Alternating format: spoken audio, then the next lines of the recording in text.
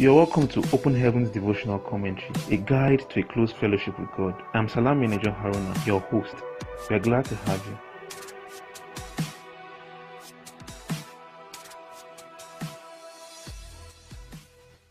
Hello, good day, and thank you for joining us today again. Open Heavens is written by our Father in the Lord, Pastor Enoch Adejare Adeboye, the General Overseer of the Redeemed Christian Church of God. And this commentary is intended to bring insights to God's Word by the help of the Holy Spirit. Today's date is Monday, the 13th day of December 2021, and our topic for today is, Let Him Take Your Burden. Let us pray. Our most gracious Father, our burden bearer, our friend and our anchor, Lord, we thank you for all the great and marvelous works you do in our lives. Thank you for the gift of salvation. Thank you for redeeming us to yourself. As we go into your word, we ask that you would give us fresh insights. Help us, Lord, to be obedient to this. And help us, Lord, to let go of every burden that we may be bearing in Jesus' name. Amen. Praise God. You're welcome back. Our memory verse for today is from the book of Ezekiel chapter 18 verse 20. Ezekiel 18 verse 20 reads, The soul that sinneth, it shall die. The son shall not bear the iniquity of the father, neither shall the father bear the iniquity of the son. The righteousness of the righteous shall be upon him, and the wickedness of the wicked shall be upon him. Ezekiel chapter 18 verse 20. And our scripture reading is from the same book of Ezekiel chapter 18. We'll be reading from verse 1 to 4 now. Ezekiel chapter 18 from verse 1 to 4 reads, The word of the Lord came unto me again, saying, What mean ye, that ye use this proverb concerning the land of Israel, saying, The fathers have eaten sour grapes, and the children's teeth are set on edge? As I live, saith the Lord God, ye shall not have occasion any more to use this proverb in Israel. Behold, all souls are mine. As the soul of the Father, so also the soul of the Son is mine. The soul that sinneth, it shall die. God bless the reading of His word today in Jesus' name. Amen. Now to the body of our devotional. Our Father in the Lord tells us today that the righteousness of God demands that the soul that commits sin would die, as we see in our memory verse today. John 10:10, however, gives us an alternative to sin and death. It reads, The thief cometh not, but for to steal, and to kill, and to destroy. I am come that they might have life, and that they might have it more abundantly. When we accept Jesus Christ as our Lord and Savior, He saves us from the life of sin, and ultimately eternal death, blessing us with abundant life instead. Another truth I want to share with us is that the righteousness of God does not allow an offender to be punished twice for one offense. Since Jesus Christ, our Redeemer, has suffered for our sins, we are discharged and acquitted. As long as you do not commit that sin again, once Jesus has forgiven you, your forgiveness is absolute. Isaiah 53 verse 4 to 5 reads, Surely He has borne our griefs and carried our sorrows. Yet we did esteem Him stricken, smitten of God, and afflicted. But He was wounded for our transgressions, He was bruised for our iniquities. The chastisement of our peace was upon Him, and with His stripes we are healed. Beloved, I am using this medium to appeal to you to come to Jesus today, and He will relieve you of your burden of sin. As a matter of fact, the cross He carried before His crucifixion was for you and me. All you need to do is confess your sins and accept Jesus as your Lord and Savior. The Bible says, if we say we have no sin, we deceive ourselves and there is no truth in us. 1 John 1 verse 8. We deny ourselves the privilege of the great burden bearer if we refuse to come to Him and make Him the Lord of our lives. He must be your Lord and Savior. I pray that the Almighty God will relieve you of every burden of sin and sorrow in Jesus' name. Amen. God bless His word to us today. Hallelujah. The topic of our devotional today is, Let Him take your burden. Sin is such a burden so heavy that it crushes anyone under it.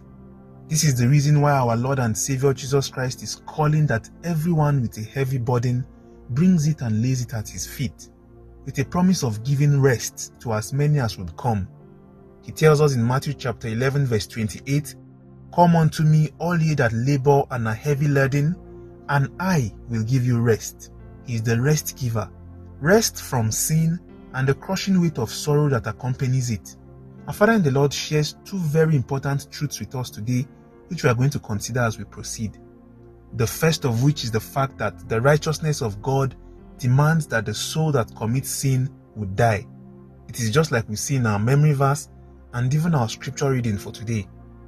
In our scripture reading, for example, in Ezekiel chapter 18, verse 2 and 3 tells us that the proverb where it is said, the fathers have eaten sour grapes and the children's teeth are set on edge will no longer hold. Verse 4 says that, behold, all souls are mine. As the soul of the Father, so also the soul of the Son is mine. The soul that sinneth, it shall die. Remember that scripture tells us that the wages of sin is death. There is always a commensurate wage, a payment for every sin or offense that a man commits. But our Father in the Lord tells us that glory to God who has given us a way out. And we see this in John chapter 10 verse 10, where we find the works of the enemy, which is to kill, to steal, and to destroy, and the redemptive work of our Lord and Savior Jesus Christ, which is to give us life, and this life to give us abundantly. The next and also very important truth that our Father in the Lord shares with us today is the truth that the righteousness of God does not allow an offender to be punished twice for one offense. Remember we said earlier that everyone who commits sin is deserving of his wages. But here the righteousness of God also does not allow an offender to be punished twice for the same offense. However, I would like us to see the clause that is attached to it. And that clause is that as long as that offender does not commit that sin again. The moment that the Lord Jesus forgives you, your forgiveness is absolute.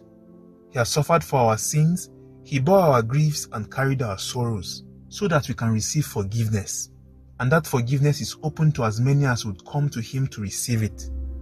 However, I would like us to note very importantly also that this grace that we have received does not become a license to become perpetual and habitual offenders. It is very important that we take note of this because grace today has been abused. Forgiveness is obtained when there is repentance and an absolute turnaround and rejection of those old ways. Sin, like we already know, can be a gateway to allow the enemy access into an individual's life. So when a man receives forgiveness and goes back to his old ways, he's still granting access to the enemy. We can learn this from the words of our Lord Jesus Christ to the man who was healed by the pool of Bethesda. In John chapter 5 verse 14, it reads, Afterwards Jesus findeth him in the temple, and said unto him, Behold, thou art made whole. Sin no more, lest a worse thing come unto thee. In other words, the possibility of a worse thing coming upon him was there if he sinned. It is important that we do not take the grace of God for granted. Hebrews 10 verse 26 and 27 tells us that, For if we sin willfully after that we have received the knowledge of the truth, there remain no more sacrifice for sins, but a certain fearful looking for of judgment and fiery indignation, which shall devour the adversaries. You would note that it talks about willfully continuing in sin after having the knowledge of this truth. Our Lord Jesus remains our burden bearer, and we trust Him today that as we cast all our burdens and our cares upon Him, there would be no going back in Jesus' name. We'd bow our heads now and pray. We'd say, Father, I bring my burden to you today in genuine repentance. Please forgive me and lift my burden today in the mighty name of Jesus. Ask Him out of a sincere heart, say, Father, have mercy on me. Take over my burdens.